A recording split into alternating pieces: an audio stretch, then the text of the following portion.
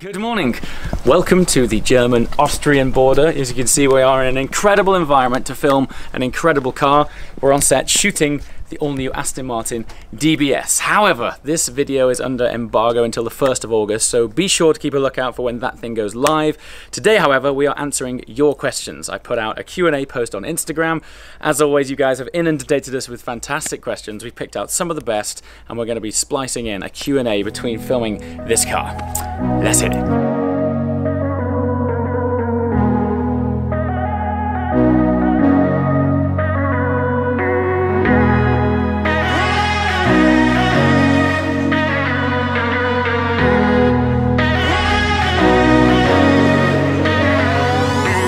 Okay, so we're just leaving the drive of the fabulous Kempinski Hotel.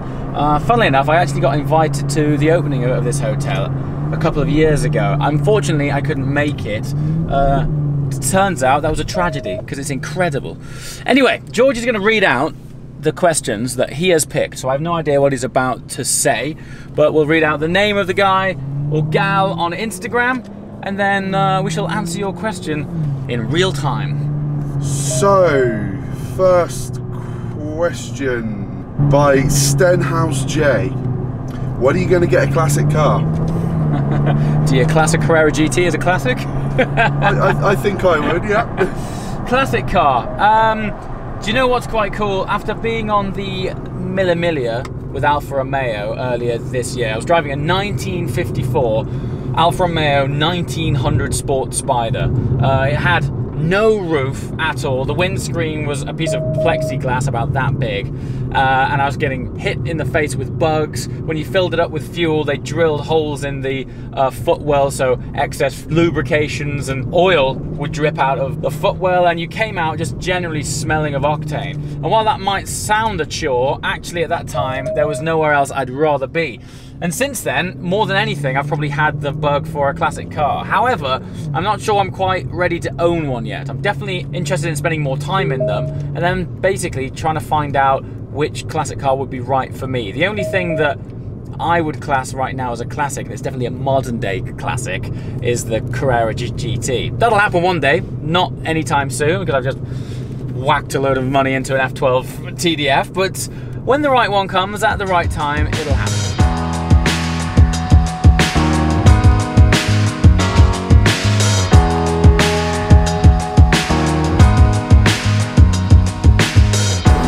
Okay, we're at the bottom of our toll road where we're going to begin filming this glorious vehicle. Aston have already very kindly bought us our toll ticket passes to get up here, but there is somewhat of a queue, so we're waiting for those guys to deplete before we head on up, which is a perfect time for the next question, George. What's next? So, the next question by Ryan K _96. If you could own one car from only one decade, which would it be? Oh man. Because you've got to think. You got McLaren F1 GTR. The 1995 McLaren F1 GTR. Yeah. Long tail or just normal? Just normal, not the long tail. I'd like to take it on the road, and the long tails, as the name would suggest, quite long. In fact, the long tails were genuinely long. They were big cars. So definitely McLaren F1 GTR.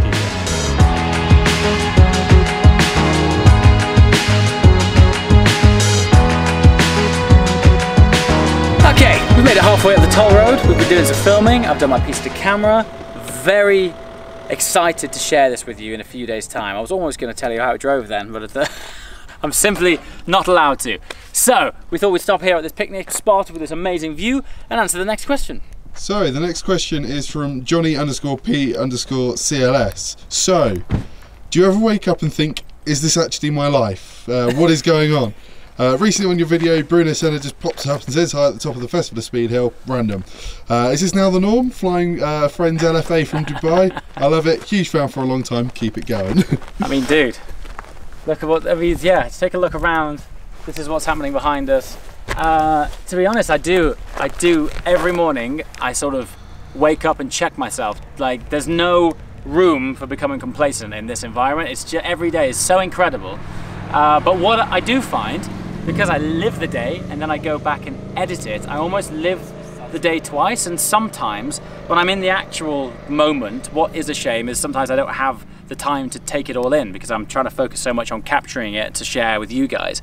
It's not until I get back and sit in front of the laptop screen to edit it that you sort of relive that day, and you bring up some scenes and you're like, wow, that actually happened. There are moments where sometimes you do need to step back and appreciate what's going on, but thankfully I get to relive it through the edit and share it with you guys. And I think what else really puts it into context is when I see your comments.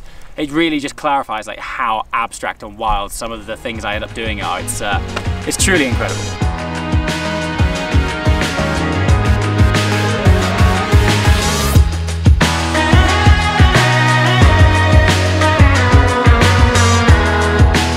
And we're back to the Kempinski. This is actually the Kempinski in the Bavarian Alps, and as a result we have a view like this, which we've been driving this incredible vehicle around all day. I cannot wait to share this video with you. Literally every time George puts the camera in front of my face, I want to tell you things, great things about this car. But as I mentioned at the beginning, driving impressions are embargoed. So instead we're going to go to the next question. Fire away, George. So, a question from Wolford_381. Updates on the 812? Ah man, so since the TDFs arrived, there's been quite a lot of questions saying what's happening with the 812. Is it still coming? Will the TDF stay when the 812 turns up? Yes and yes. We're planning on still receiving the 812 Superfast. It's still a 2019 build slot, so we've still got some time yet. But I'm super impressed with that car, and the TDF for me is going to be one of those special cars that I try and cherish for a long time. Even though I'm going to use it a lot, I'm still definitely going to try and keep the sort of boring miles off it. And I think the 812 will just be one of the most incredible cars to use on a more regular basis.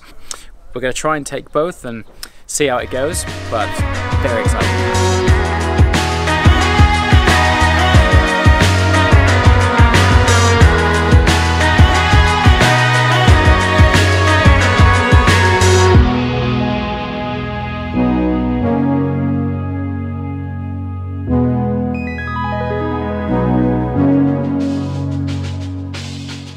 The next question, I'm not going to even try and butcher the pronunciation of this man's Instagram handle. Okay. But the question goes along the lines of, if Lamborghinis had dual clutch gearboxes like PDK, would you be a Lambo man or a Ferrari man? Wow, that's huge. Okay, if they had twin clutch boxes and they dialed out the understeer, I'd be a both man. It's the ergonomics of them. So I find that the best car they make personally right now is definitely the Huracan Performante. Fantastic gearbox, proper handling, sticky tyres, but still there's often a sort of I guess ergonomic compromise. You'll notice that the rake of the A-pillar on both an Aventador and a Huracan is really steep, which makes it aesthetically look fantastic and sleek, and it has a really thin window line. But when you're in them, they're quite cramped, and the front of the window sits quite low. And on an Aventador, where the A-pillar meets the front wing, there's a massive blind spot that you're sort of constantly ducking left and right of to see around. So they look fantastic and they sound fantastic, but coming from the driver's side, like, I get much more enjoyment out of driving cars. And I think if they sorted the ergonomics out a bit more, slapped in a twin clutch gearbox, and made the front ends as planted as the Performante, because that is a really properly sorted car. In fact, if the DNA continues on from the Performante, they continue making cars like that, then I would definitely consider one in future. Speaking of things that look great, we're conveniently next to a white DBS. I'm not sure how well the camera's picking this up. This is no ordinary white. The fleck in the sunshine on this, it pops so hard. I had only ever seen one in a sort of satin grey, and while it looked menacing, the darker colours seem to hide all of the sculpture and that massive grille to a degree. In white, because it's so contrasting, this is one of my favourite colours. It suits it so well and accentuates all of that incredible Zagato-esque flair on the front. It's really sweet.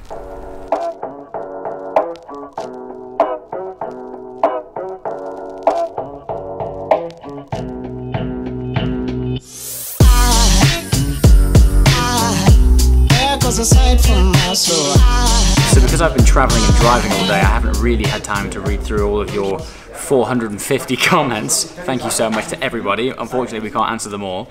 But I've come across one which is quite interesting, and I think it is interesting to answer. This is from Masoran Borchers. How do you keep your marriage working with all the traveling and working on projects?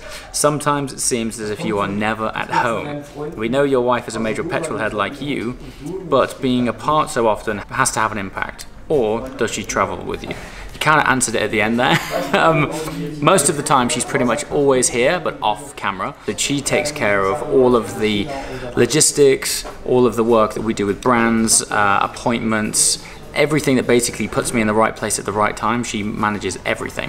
So yeah, she's actually an invaluable part of this team. So actually a big thank you to her, because a lot of what we end up doing and sharing with you guys is often orchestrated by her. So she's behind the scenes all the time. We travel together almost always. And so yeah, you're absolutely right. If we didn't, we wouldn't have a marriage.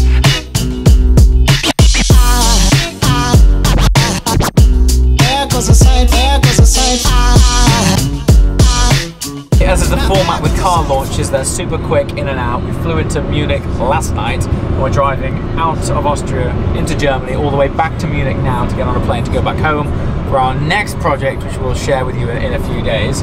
But George is digging out another question, which I think is our penultimate question before we reach the airport. So, the question, I can't remember the name of the gentleman that submitted it, or lady, purely because I'm very tired at this point in time. The question is, outside of YouTube, do you have like another job going on, or kind of did work kind of stop when YouTube finished, started even? The business side of things, yes, the business that I was involved in before I got thoroughly involved in YouTube is still very much there, although now there is a fabulous team in place who are pretty much running things for me. I'm not involved on a day-to-day basis, but I do check in every now and again just to make sure that I'm burning the building to the floor. But if anything, since YouTube, I think I'm probably involved in more businesses than ever. So there's YouTube itself. Off the back of that, I've been asked to present quite a lot of things, so I've got this presenting role happening now. I presented the launch of the new Aston Martin Vantage last year. McLaren asked me to present the launch of the McLaren Senna GTR at Geneva this year, and I was honoured a few weeks ago to launch the new McLaren 600 LT, so there's that line of work. I also have now become a brand ambassador, so I'm an ambassador for Michelin, which is keeping me very busy behind the scenes. You'll see a new TV show launching for Michelin soon. And there's also another project which I'm working on. I can't tell you too much about it right now, but it will be of great interest to all of you guys because it does involve cars. That's all I can say.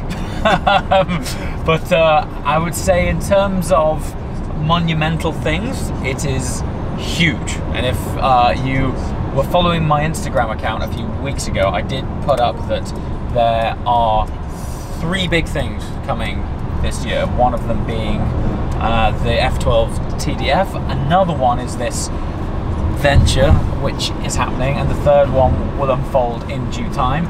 Also, MrJWW in itself has inadvertently become a brand, and off the back of the website we've got merchandise and things like that, so there's many fingers in many pies, the cogs are turning, and you'll see soon that we're just getting started. There goes a sight from my soul.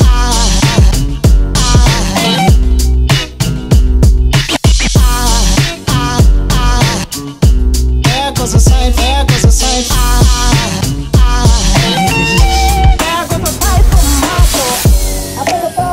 As the B-roll would suggest, we have arrived at Munich Airport. Believe it or not, I travel through here quite a lot every single year. Favorite place to come and eat is Selman's. Beautiful oriental restaurant. They do a great beef and black bean sauce. So if you're ever in Munich Airport and you're delayed like we are, half an hour, thanks Lufthansa, then stop by here and get yourself some beef and black bean sauce. It's wicked. Anyway, quite enjoying this Q&A format. It gets us to be able to vlog you through our day, but also provide a bit of insight and value. And I don't know what question George is going to pull out of the hat next. So, what's what? So, the final question of this trip. When will there be a new episode in the podcast? If you're a really early subscriber, you'll remember that I did one episode of a series which I appropriately titled Full Chat. So the idea was that I was going to drive interesting people around in my car and sort of basically do an interview slash podcast and then pull the audio off and create it into a podcast. But because at the time I was starting out and I, at that time, owned the 675 LT and I didn't realise how loud it was inside there because there was no sound deadening, the audio part just kind of fell apart. And I've decided to relaunch it. Now it's coming soon, funnily enough, as part of that other project which I told you about that I couldn't tell you about earlier on in the van back there. As part of that, there is a official proper MrJWW, it might be called Full Chat Podcast, coming soon. Now actually this is a great opportunity to ask you guys, when the podcast comes back, I guess what kind of format would you like it to be in? But more importantly, who would you like to see on it? Who would you like to see us interviewing, collaborating with, chatting with, finding out the life stories of? Comments below. This one for me is really important and I'd love to get your feedback, so let us know what you think. The podcast is coming back, thanks for asking. Anyway, despite the fact that we have a good hour left yet before we can board our plane, I'm going to catch up on some much needed emails and admin, and we're going to prep ourselves for the next journey ahead. As always guys, thanks for watching. I shall see you next time. Ciao. I think a fall angel just walked by. I think a fall angel just walked by.